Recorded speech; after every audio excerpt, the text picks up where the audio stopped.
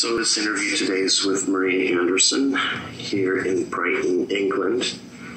And Maria is my mother, and I'm here visiting. And so we've been talking about the library a lot lately, and history. And Mom, I'm very interested in how the library got started, because as I remember, the building that it first got started in was a rental house, right? Behind the post office? Yes. Mm-hmm. No, yeah. Jerry and I lived in there. When you first came to America? Yeah, and Jerry bought it. Mm-hmm. And then it became a rental house after I moved out, after we moved to the point. To Lane Spit? Yeah. Yeah. Mm-hmm. And so for quite some time it was a rental house? Yes. Really? Yes. For a number of years. And then... Until I did the library. Okay. In 80. So did you seek that position, or was it brought up to you? How was it that it even came about? Did we have a library on the island? Peter, I have to tell you something. We had a bookmobile that used to come. Yeah. I think it came every 2 weeks. I'm not quite sure of the date anymore, but all of a sudden they stopped the bookmobile.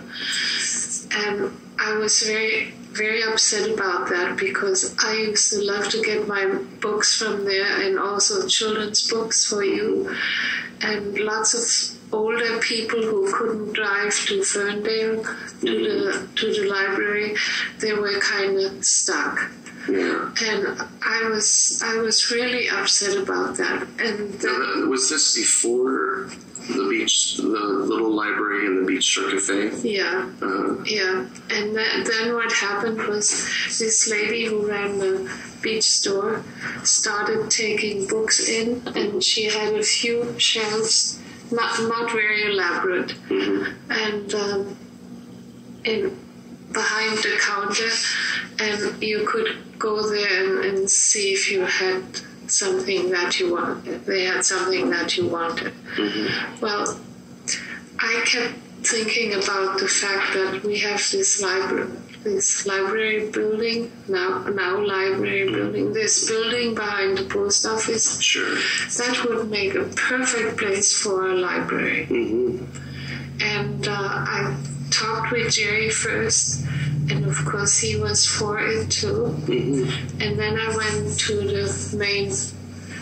Mr. Halliday. I think his name is Halliday. Yeah, John Halliday, director. The director of the library, and talked with him. It was really well organized and received. You had an organization called Friends of the Island Library, and did they come up with the funding needed?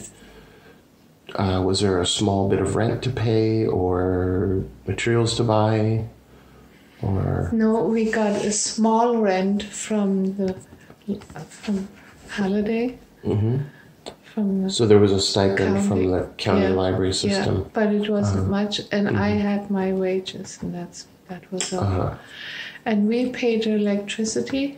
Your dad and I paid the electricity and the water, whatever was to be done on repairs and everything, we did that. Sure. And pay your property taxes. Yeah, all of that. We paid for it. Upkeep of the building. It was an older building, wasn't it? Yes. It had burned down one time. It had burned inside before you came to the United States. Yeah. So, according to this letter from John Halliday, the director, he wrote a letter of recommendation for you that you worked just under 5 years between 1980 and 1985. So 1980 would have been when your oldest son, Michael, had graduated and gone to college. Yes, and Michael was a great help and instigator for the library. Oh, really? He would often tell me about titles and what the books were about, and so that was a big help for me. How did the week-to-week management work? Did they bring like boxes of books out to exchange with you, or did you have to go into their facilities on Northwest Road? During the week, I would take the books that been in the library for a long time weren't going or anything. I sort them out and put them in boxes, and then in my car, in the back of my car. And then on my free day, I drove into the library in Ferndale and exchanged those books.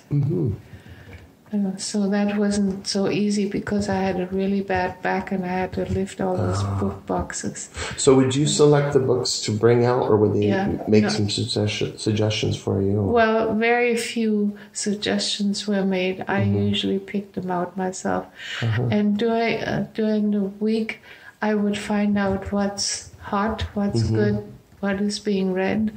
And I had requests from people, and I could fill those too. So. And at that time, it was all done by hand. There were no computers for you to use, right? No computers whatsoever. One of the things I did, I knew people from the university in Bellingham that would come and support the children, or give children program. For instance, we had a man that would know all about tide pools and everything, so we invited the children to come and be guided by this professor. It was a professor to guide them, see what lives in the tide pools. You know, when the tide goes out, there are these tide pools. And we had things like that. And you had access to the beach right there, correct? There was a little bluff that went down to the beach. Yeah, we had the beach right. And they would just go down there. So, you know, and when the tide is out, there's lots of room to go walk and find things in the tide pools. So that was what. And then the other thing we did is show old films. And Don von Valkenburg would do that. In the library itself? In the library. Set up a projector and everything? Yeah, in the main room, Fun. And as far as children's programs from 1980 to 85, then, did Beach School utilize the library too? Would there be field trips to the library or trips to the library for research? No, we didn't have that. But we had Mrs. Peterson, a neighbor of ours. She came and used to tell stories, read stories to the children, the smaller children. This would be Lois Peterson? Lois Peterson, yes. Yeah. So there was a story time with Lois. Yeah.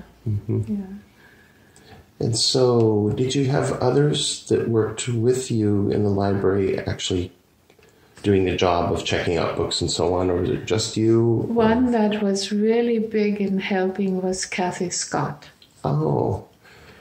Kathy Scott was just like my right arm. Now, would this be Ed Scott's aunt, possibly? Or Ed Scott, who's on the island now? Do you know? Ed Scott was a nephew of hers, as far as I know. So she would be the aunt of Ed. Okay. Yeah. But Kathy Scott was a very old lady, retired, and she was rather deformed. Hunched over. But she's very patient and very... If I had anything to talk about... I would go and talk to Kathy. Nice. And she was almost like a mom to me. And she lived almost next door to the library. Yeah, she did. Yeah, she lived between our house and the library. So, and it was just absolutely fantastic having her. Yeah. You had approval from John Halliday to start a bigger library on the island at that point. Yes. And did you suggest that you would like to be the person that ran it, or?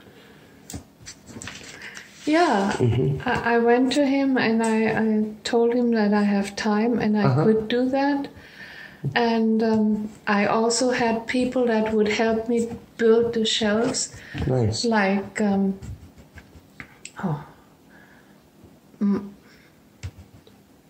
Von Valkenburg. Van Valkenburg. Yeah. Nesbitt. Yeah, Dave Nesbitt. Dave Nesbitt, yeah. Excellent. And I know Molly's husband would help. Dave Harmony. Dave Harmony. Yeah, no, what's the manager? I said, what's the name? John Halliday was the director. Polly Hansen. Polly Hansen's husband. Oh, would yeah. help. Was it Carl Hansen? Carl, yeah. Oh, I see. He would help. Uh-huh. And there were one or two other men that would help. Nice. They came in and built the shelves. Excellent. Yeah, and we talked about the way we were going to run the library. And so they were a big help for me, really. One of the biggest one was probably Dave Nesbitt, Dave and Charlotte. And yeah, and it went from there. So it was really quite a spacious building, wasn't it? It was, yeah. It had one large room, the living room, was full with bookshelves. Then there was a large bedroom, was full with bookshelves, and the little bedroom was full with bookshelves.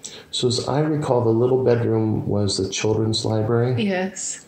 And the big bedroom was for AV and maybe magazines and things such, like that. Yeah. Recordings. Yeah, yeah.